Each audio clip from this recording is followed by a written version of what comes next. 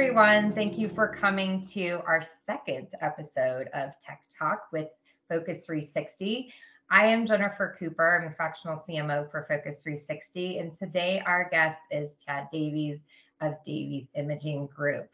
Hello, Chad. Thanks for joining me today. Hi, Jen. Thanks for having me. Two's my favorite number, so I'm glad I'm number two. Good. I know. Hopefully someday we'll be like episode number 200. But Tech Talk is all about bringing bite-sized nuggets of information that service the home building industry and really the real estate industry at large, with a large focus on marketing and advancements in technology.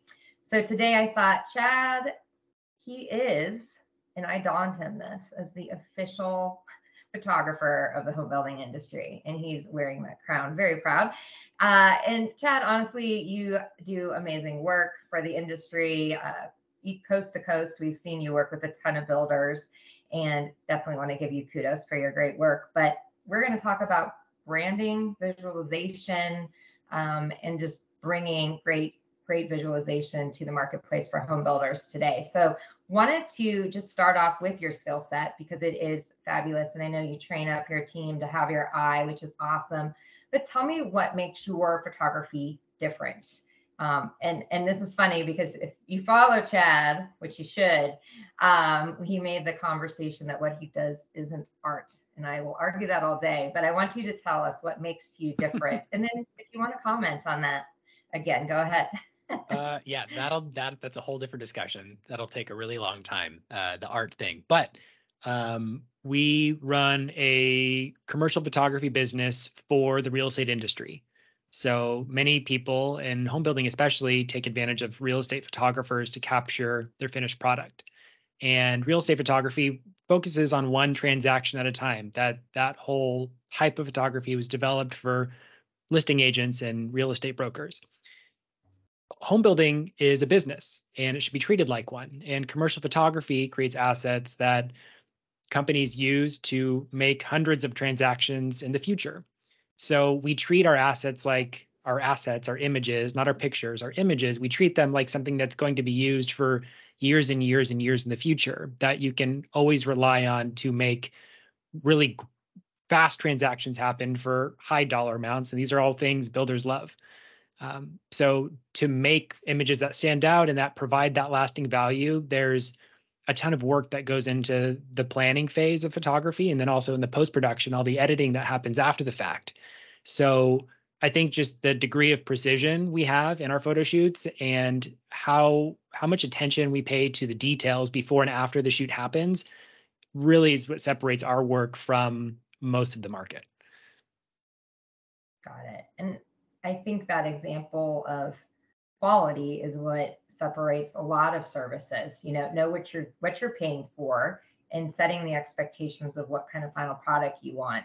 And I think because you just come to the table with like, this is how we do things and this is what we expect out of our finished product, really give you guys kudos for knowing that the client typically isn't going to have to push the bar on the quality because you're going to already push it there. So marketers should really be looking at the level of service. Not the cheapest thing isn't always the best thing, and then really understand what kind of assets you're going to get when you're done with that product. So he's not going to argue with the art topic because that'll probably take too long. It's too long. Time. We won't. We're not going there. But I say you are artistic, so don't let that. Thank you. Let that fall. Thank you. I know it's a compliment. I understand that. I just don't want to label myself an artist. I think it creates issues, but that's a different conversation. Yeah, understand. All right, moving on. So how do you see technology hurting or helping or really threatening your craft? I'm curious for your thoughts on that, because as marketers and home builders, we have to look at all the ways that technology is changing our environment and changing our customer experience. Totally. So I know the hot topic of today is AI or artificial intelligence, and more specifically, like generative AI. So having the machine brain creating images for marketing teams or companies in replacement of maybe hiring a photographer or more traditional production styles. And this is like everyone's talking about it. Even photographers are kind of on edge, like, hey, is this going to replace my job? Is this going to Is this going to make me irrelevant? And we've been experimenting with it. Honestly, like we see it coming. We see what AI can do, and it's really impressive. But I don't know. I like to think of AI right now in its current form. AI is a great starting point. I think AI gives everyone, you included, it gives us a good starting point to then create assets from, to start the creative process from. If we're relying on AI generated assets today to deliver finished results, finished assets, finished images, finished video, typically the end result doesn't look super good. I think AI's biggest help to all of us right now is to help us get to the endpoint faster by maybe coming up with unique ideas that we didn't think of, or maybe just shining a light on something a little bit differently. It's very figurative language, but I think it helps us come to creative solutions faster. It doesn't give us the solution, though. At least that's what we've experienced so far. So I think AI as like a tool is very exciting to talk about for everyone. But it's a tool right now. It's not an end product. It's something to use to arrive at an end result faster.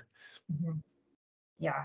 And I am watching the topic of AI, and actually we have a blog coming out on the topic at 360 View of, I think as marketers and managing our communication and what our brand stands for, do we lose that sense of authenticity in how we write something or how an image shows up? We're putting in these like perfected people when authenticity is still so important, probably more so important in this very high tech, perfecting, filtered world, right?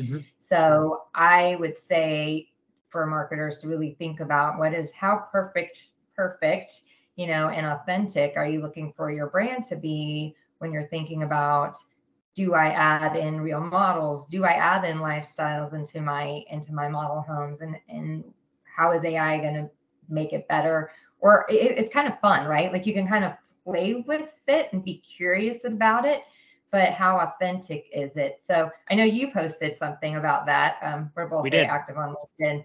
And we kind of made some comments where you were like, yeah, it's not to replace it. Any comments on uses of people or what you're seeing is good or bad out there? Yeah. Thanks for bringing that up. I think the first use case in our line of work, like we do architectural photography. We take pictures of finished buildings, and AI can't take a picture for us yet. They can't put a camera at a real location and take a picture and make something beautiful. And they can't do that yet. What it can do is make new things that look similar to the input you give it. So we're experimenting with AI in a very specific use case where we're shooting photos like we normally do. We send those finished photos into like an AI program and then prompt it and ask it to provide lifestyle images that would go along with or are associated with those images we plug in.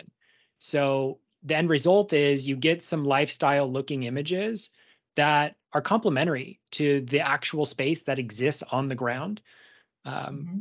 But did not actually happen. Like the people weren't really there. Sometimes the spaces don't match up perfectly, but if you zoom in or crop in and just take a portion of it, you get something that looks activated. It looks like people are in that space. And it might be more attractive to someone that's shopping online and say, hey, like, there's people in the space. I'm going to click that versus the empty space. I think there might be an opportunity for builders in that very specific scenario where we're providing lifestyle images that maybe look like their actual community or model home or new project. And we can put those up together and say, look, like this is what it's like to live here. That's what we're playing with right now. How useful it is, it's still very early. We've been doing it for a few weeks, not even a few months. So it's still super early in the process. But I think the end result could be exciting. It could be useful. It could be beneficial to every builder. I just don't know yet. Yeah, I don't think a lot of us know, right? We're playing with how it answers questions or how it articulates thought, and it doesn't have emotion. It's trying to learn emotion. So when we're thinking about creating lifestyles in our homes and video, in animations and photography, it's that, if it's not real, it distracts. And then if it's not authentic, it doesn't match the brand. So, trying to teach emotion and what's it really like to be, playing on the fluffy carpet in your master bedroom, your primary bedroom with your little baby is a real emotion versus trying to, like, say, put child crawling on carpet. I think it'll get there potentially, yes, but right now I think it's an interesting space to play with. So we can't lose the emotion of the home building experience. So yep. Speaking of experience, this is a loaded question, and I know you could go to a bunch of different directions, but I'd love to ask Chad Davies, what do you think is missing from the home building experience today? Because I know you have a lot of opinions in terms of what you see builders doing, where you see there's a chance to, just change how visuals are out there and how customers are digesting information. Any thoughts on what's missing? First thing that comes to mind is, I think, in almost every other part of our consumer society, like, it's pretty easy to go and see how things are made and become a part of the process of how organic makeup is made, or how clothing is made, or how food is made, or how anything is made. But for some reason, and there's probably a list of okay legal reasons, it's really difficult to go behind the scenes and understand how your house is built. And I think, as a home buyer in the market, it would be lovely to understand, like, who the people are that are working on my house and building my house, and all the people behind the scenes, whether it's on the development side or the design side or on the construction side or the sales team, getting to know those personalities before, like, pulling the trigger and buying the house, because it would get me emotionally invested in the people that are building my home that I'm going to have all these wonderful moments in. For me, I think that's like a huge white space in the industry, and I understand why that white space exists, but nobody's really tackled it yet. And I think that would be amazing for some builder to really, like, focus on the personalities behind the homes that they're building, because that provides so many more emotional connection points for potential buyers to latch onto and trust and, like, become a part of before they even move in, before they even sign docs, before they see the house in person for the first time. So that's my kind of off the wall suggestion, is I think we just need to see and meet and understand the people that are actually building these places of life. That's important. I did promise to keep Tech Talk at a very short, bite-sized bits of information. I would encourage our viewers to follow Chad Davies, because he not only shows off some amazing photography he does across the real estate industry at large, but also provides a lot of tips. I know you've got some different ways, maybe some different classes that you've offered to builders to teach, even just down to our sales teams, how to use their phones. There are areas that we have to interject. We got to get a photo. We've got to get something out. And just using these guys is so important to that visual masterpiece that we're creating. So thank you so much, Chad, for joining us today. And thank you, everyone. Stay tuned for our next Tech Talk next month.